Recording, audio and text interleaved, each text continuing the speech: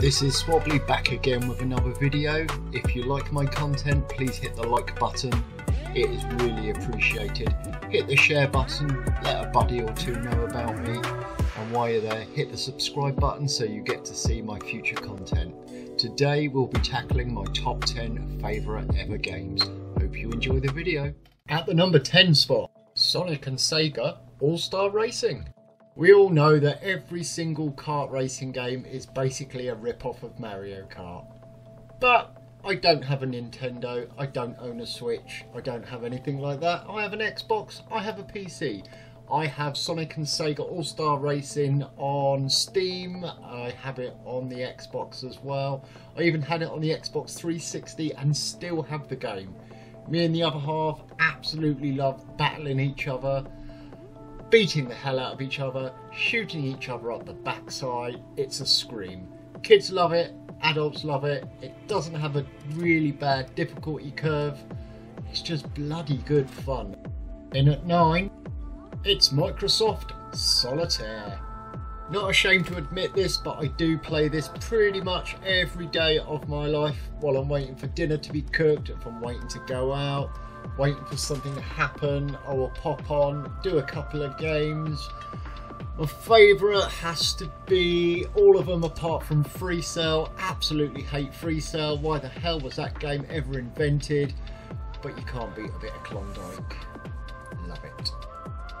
Now number 8, Unreal Tournament. From the very first Unreal Tournament ever released up to the 2004 and all the other variations in between, single player game running around blowing things to smithereens, to the big old online multiplayer games driving tanks around. I couldn't get enough of the game. Haven't played it that much recently, but I have just installed the new high-res textures and I'm loving the game once more. Here's the 7th position, Doom Eternal. I think everyone will agree with me that Doom Eternal is probably one of the best games that's ever come out. Taken from the original Doom millions of years ago on the old PCs into what it is now is some kind of miraculous conversion. If they can do the same with Quake, I'll be very happy, but for me, Doom Eternal is one of those games that gets your heart pumping, gets your brain thinking, what the hell am I doing? Jumping around and climbing up walls in the middle of nowhere reminds me of Tomb Raider from years ago.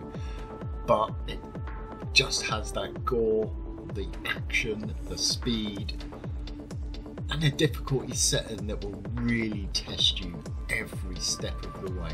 If you've never played it, get on it now, you're missing out. Now number 6, Quake Champions.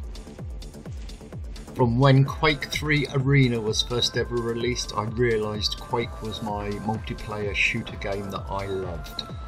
Quake Champions, a bit of a freebie on the internet and got it through Steam. Absolutely love it. It's fast, it's crazy. I'm rubbish at it. I will probably do a video later on, but it is one of those games that I will stick on, run around, blow the crap out of people and go, yeah, take that, yeah. Yeah, I'm not saying that. My 5th favourite, Halo Infinite. Have to admit, I was pleased that they delayed this game for a year. It needed work, it got that work. I think the game delivered. The graphics are pretty good, the gameplay is amazing. There needs to be a lot more done on the multiplayer and we need to know when DLC is coming out. I'm not into all of these extra skins and paying money for microtransactions at all, but the actual storyline, I've enjoyed it. I love running around open world games, I love killing things, I love collecting things. This game suits me fine. Will admit, really didn't go much on Halo 1 or 2, I just found it so slow and boring. But this has got speed, it's got action, it's got the graphics, it's got the gameplay, it's smooth, it looks good. I can shoot stuff. What more could a guy ask for? Now the 4th, Geometry Wars 3 Dimensions Evolved. Now this is one of those games you either love it or hate it. I love it, as you could probably tell by the position in my chart. If you suffer with epilepsy, please don't play it. It will F you up. It's fast, it's 3D, it's a dual stick shooter with colours, neon explosions. It really makes you work hard to get through the levels one by one. I've got to a level where I'm stuck. I've been stuck for 2 years. I still go back to the game at least once a week, trying my damn hardest to get past it. I will do it one day if it kills me. It probably will, but at least I've tried. Third from top, Forza Horizon 4.